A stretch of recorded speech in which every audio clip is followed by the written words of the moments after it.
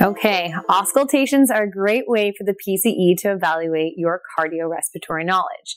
Now, there's a lot of contradictory information out there about, which points should you do, where should you do them. So we're going to test your auscultation knowledge and see how you do on this practical station. All right, first question. What is the best position for your patient to be in while auscultating? Option 1, patient seated on the chair, feet flat on the ground, leaning forward.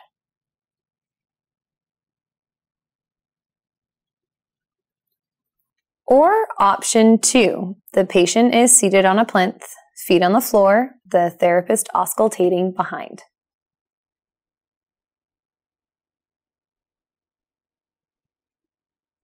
All right, the correct answer is option 2. This is the best option as the patient is seated in a safe position.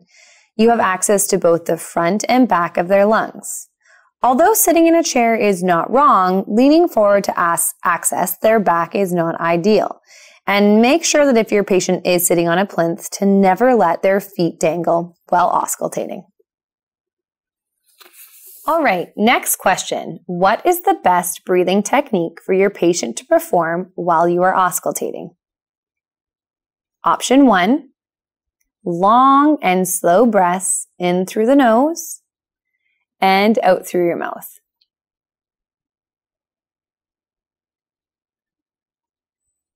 Option 2, long and slow breaths in and out through the mouth.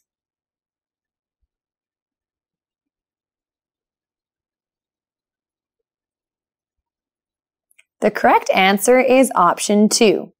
Have the patient practice a few times before beginning auscultation to ensure they are breathing correctly. Correct any poor performance and stay close to the patient in case they do get dizzy. Last question. Which of the following describes which areas you should auscultate? Option 1, 11 spots on the front and 14 on the back.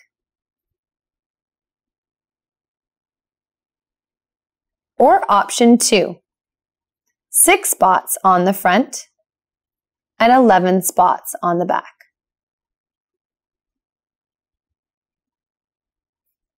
The correct answer is option 1, 11 spots on the front and 14 on the back.